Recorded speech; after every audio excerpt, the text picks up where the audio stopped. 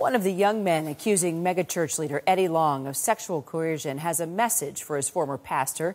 Jamal Paris spoke to Atlanta TV station WAGA. So while the media and the press and the rest of the people around the city or around the country look at us like, how can a grown man let another man touch him? What you have to understand is this man manipulated us from childhood. This was our father and we loved him. I cannot get the sound of his voice out of my head, and I cannot forget the smell of his cologne.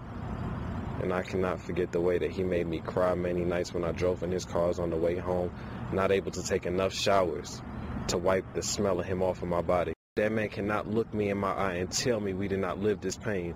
While you can sit in front of the church and tell them that you categorically deny it, you can't say that to our face. And you know this. You are not a man, you are a monster.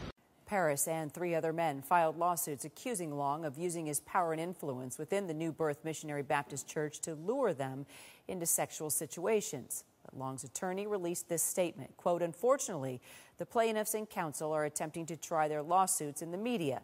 The appropriate place to try lawsuits is in the courtroom. There are rules on how civil litigation is to take place and how counsel should conduct themselves. We intend to follow those rules."